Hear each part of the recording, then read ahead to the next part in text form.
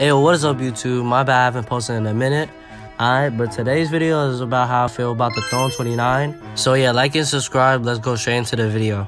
Alright, so this bike did not come with pegs, and just for a heads up for y'all, no normal pegs like the SC pegs or the Mafia pegs can fit on this, because the axle is actually bigger than those SC Mafia axles. Now I am running blackout pegs.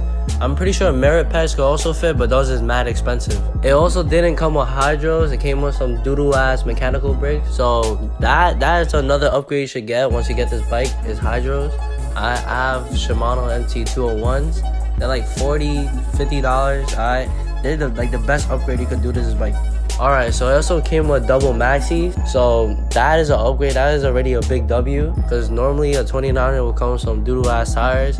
And you'll probably have to get maxis later on when you get maxis. I'm pretty sure they're like hookworms or bookworms, some shit like that. But overall, they're not bad.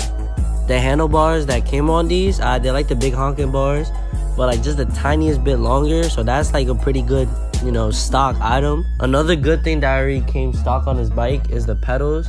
In my opinion, metal pedals are like way better than those plastic pedals that come with like SCs or Mafias.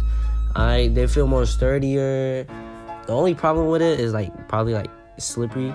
Alright, now the biggest problem that I have with this bike that I can't really change is the rims. Alright, now I definitely could change the rims, but they are definitely skinnier than the normal SC rims.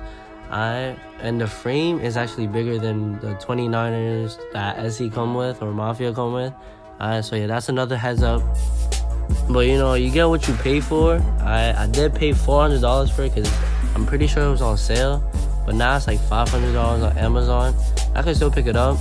Alright, so yeah, that's the video. Like and subscribe. I'm out.